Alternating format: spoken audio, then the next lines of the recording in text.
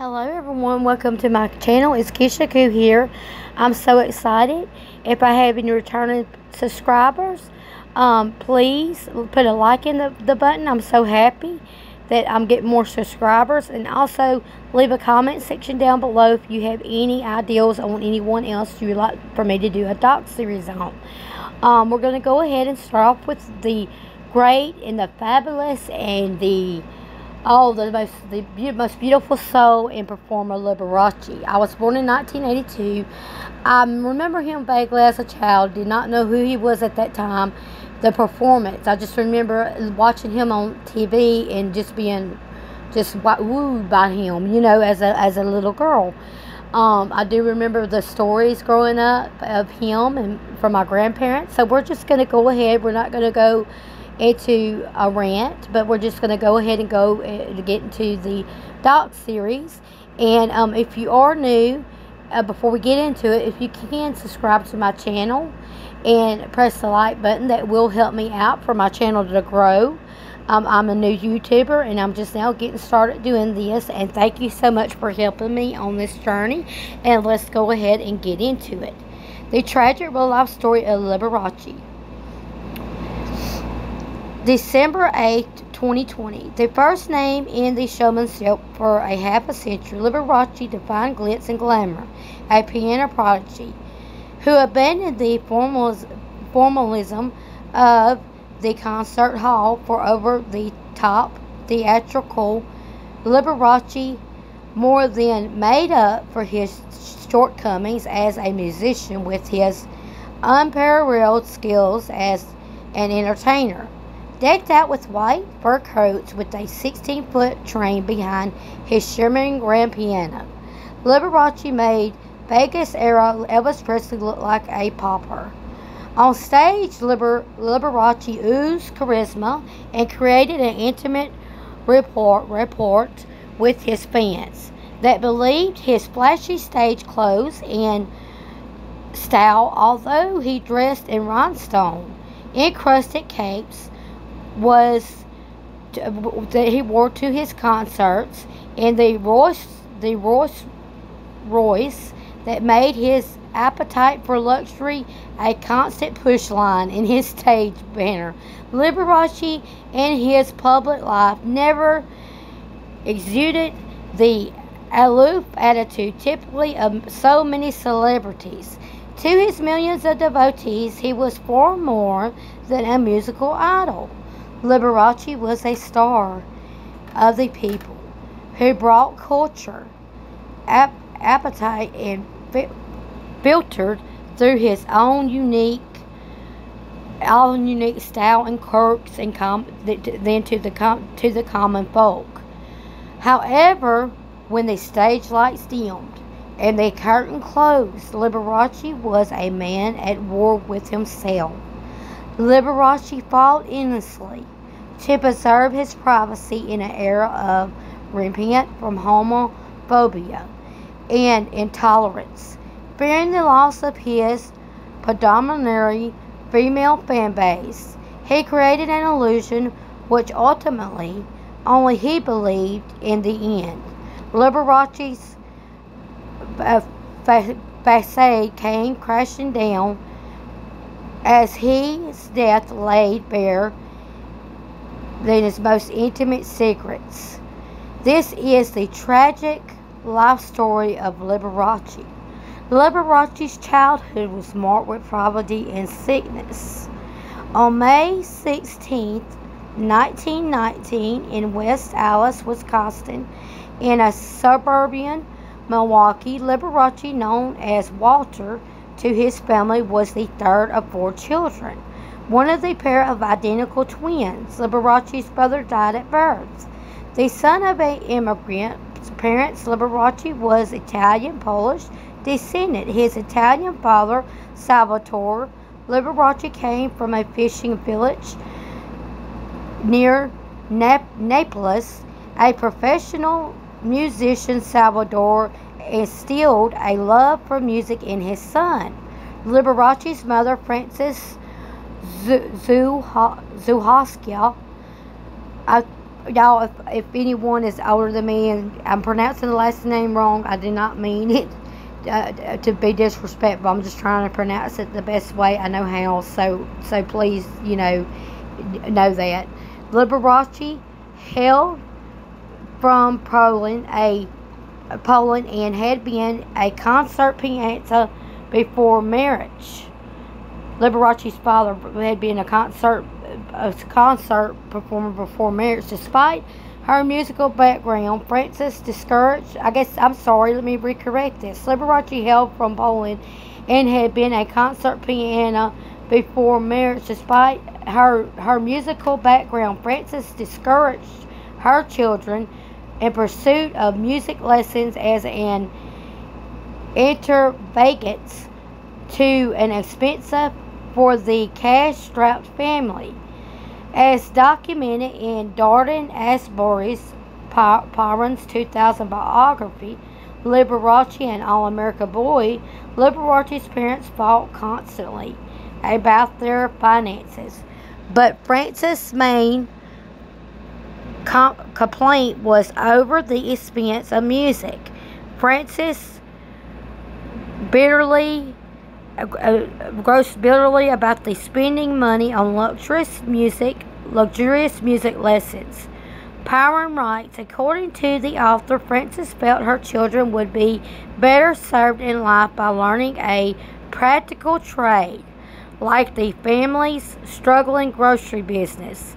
Nevertheless, the theatrical Salvatore's single-minded insistence on his children becoming a professional musicians won out. A fragile child, young Liberace was plagued with bouts of pneumonia, and his mounting medical bills worsened. The family's precarious financial situation. Despite his illness, Liberace's talents manifested at the age of 4. He was already picking out popular tunes on his piano by the age of 7. He could play, I guess I'm pronouncing this right, Melisandre's A Midsummer Night's Dream. Liberace faced overbearing parents and child bullies. Young Walter Liberace always knew he was different from his classmates, especially the boys in his neighborhood. I'm just gonna have to say it the way I know. The fatuous child, he disliked sports, outdoor activities. It wasn't that I had anything against the games, Liberace wrote in his 1973 autobiography. It was just that you got dirty playing them. It alienated him from his peers. Liberace turned to domestic pursuits such as cooking and sewing on his way to school. Children would taunt him with shouts of "Mommy's boy" and "Sissy." When Liberace began having crushes on his male teachers at the age of 10, he became racked with guilt and began questioning his sanity. Liberace's father was a proud man whose devotion to music and self-image as a professional musician conflicted with the financial realities of his home. Relegated to the factory work, he was considered beneath him. He took his frustrations out on his family. To his embarrassment, his wife, Frances Liberace, ran a small grocery out of their home to make ends meet. Liberace learned to walk a fine line to keep both his artistic father and practical mother happy. Later in life, Liberace would find himself estranged from his father, who balked at his son's embrace for popular music over the classics. Although Frances would be a constant in his life until the death in 1980. The pianist privately resented her clinging nature as completely suffocating and damn near smothering. When she passed away at 90, Liberace remarked to his assistant partner Scott Thorson that he was finally free. Liberace's parents disapproved of his work in nightclubs. For music in the early in his life, before the age of 10, he could perform complex classical pieces and popular songs by ear. Liberace's first musical idol was the piano virtuoso Lugnasi Paderewski, performing over Paderewski's recordings. 8 years old, Liberace studied the musicians' interpretations until he came to execute them flawlessly. As Liberace grew older, he discovered that his musical ability was a way to gain acceptance among his peers, as detailed. Liberace, The True Story by Bob Thomas. The once alienated Liberace was constantly invited to liven up birthday parties with the latest tunes. The prodigy was even allowed to leave grammar school early in the afternoon to play at the high school dances. Classical studies and radicals and competitions ruled 14-year-old Liberace's days. His nights belonged to ragtime and honky-tonk musician, which he played in Milwaukee roadhouses and bars. Hiding his lucrative night job from his parents, he would explain that he and his band were playing at church and socials. I don't mean to laugh, but he was a mess, playing at church and socials. When Francis Salvador Liberace discovered what their underage son was really doing, they were livid. Caught up in a police raid of a men's organization party that included stage films and a stripper.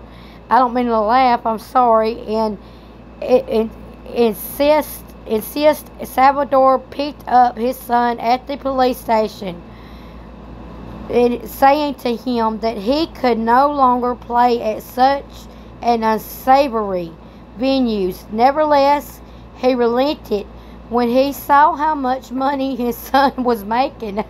By the age of 16, Liberace's family's main breadwinner.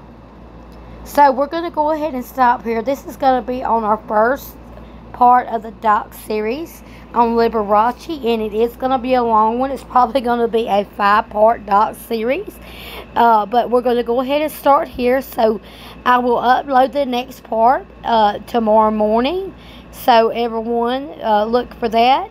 And I hope everyone enjoyed the first part of the doc series of Liberace. So this is going to be a deep dive series, so we're going to take it at parts at a time.